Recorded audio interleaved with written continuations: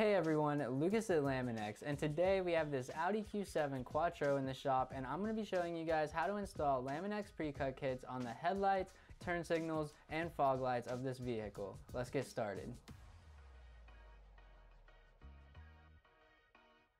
Starting with the headlight, we're just going to clean the surface of the light from any dust, dirt, or lint that we don't want to get trapped underneath the adhesive as we install the Lamin-x. Then we're going to gently mist the outside of the light with our water solution and remove the Lamin-x from the liner. And then we'll take our water solution again and just gently mist the outside of the light once more so that as we're trying to move the Lamin-x into position, we're not stretching it. Now start in one corner of the headlight and start to align the Lamin-x and gently apply it down using your fingers. One thing about our pre-cut kits is that they do require perfect alignment, which can be a little bit challenging on complex lights such as this one. And then we'll use our squeegee with a moderate to firm pressure to squeegee the rest of the water out from underneath the film. It's important to make sure you're using all your fingers equally distributed on the squeegee with a firm to moderate pressure to squeegee the rest of the water out from underneath the Lamin-x. Once your Lamin-x pre-cut kit is all applied down, all you'll have to do now is trim off the handling tabs, and then your entire headlight is protected.